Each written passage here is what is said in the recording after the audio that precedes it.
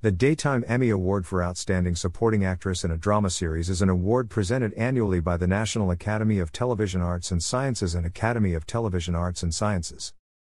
It is given to honor an actress who has delivered an outstanding performance in a supporting role while working within the daytime drama industry.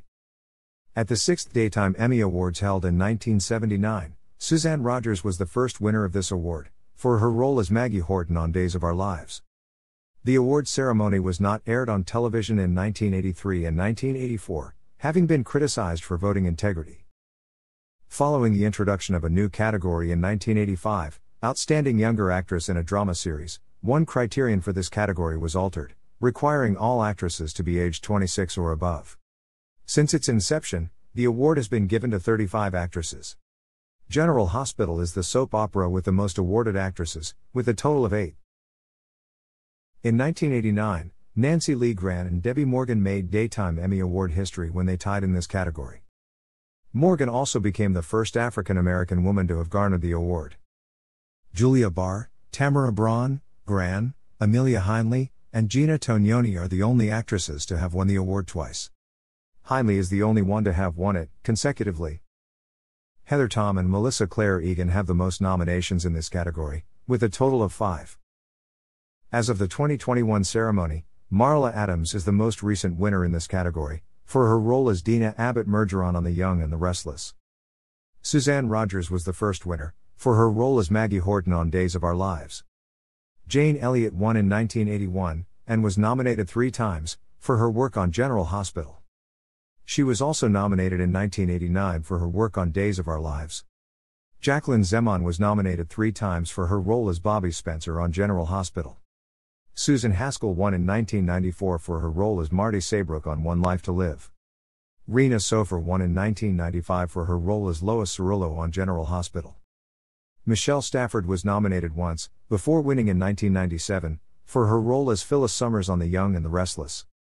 Victoria Rowell was nominated 3 times for her role as Drusilla Winters on The Young and the Restless. Tanya Lee Williams was nominated twice for her role as Olivia Barber Winters on The Young and the Restless. Crystal Chappell won in 2002 for her role as Olivia Spencer on Guiding Light. Kelly Ripa was nominated twice for her role as Haley Vaughn on All My Children. Sharon Case won in 1999 for her role as Sharon Newman on The Young and the Restless, having been nominated on 2 other occasions. Maura West was nominated twice for her role as Carly Tenney on As the World Turns. Katie McLean was nominated once for He Work All My Children, before winning in 2004 for her role as Rosanna Cabot on As the World Turns. Renee Elise Goldsberry was nominated twice for her role as Evangeline Williamson on One Life to Live. Jeannie Francis won in 2007 for her role as Laura Spencer on General Hospital. She was nominated once more, in 2012, for her role as Genevieve Atkinson on The Young and the Restless.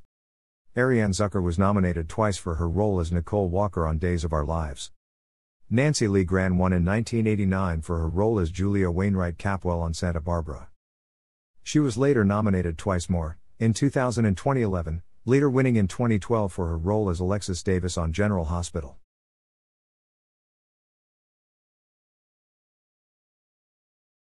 After 26 years on the series, Catherine Kelly Lang was nominated in 2013 for her role as Brooke Logan on The Bold and the Beautiful. Jessica Collins was nominated in 2013, and won in 2016, for her role as Avery Bailey Clark on The Young and the Restless. Amelia Heinle won in 2014 and 2015 for her role as Victoria Newman on The Young and the Restless. Kate Monsey won in 2017 for her role as Abigail Devereaux on Days of Our Lives. Cameron Grimes won in 2018 for her role as Mariah Copeland on The Young and the Restless. Tamara Braun won the award twice, first in 2009, for her role as Ava Vitale on Days of Our Lives, and in 2020, for her role as Dr. Kim Nero on General Hospital. Listed below are the winners of the award for each year, as well as the other nominees. Thanks for watching.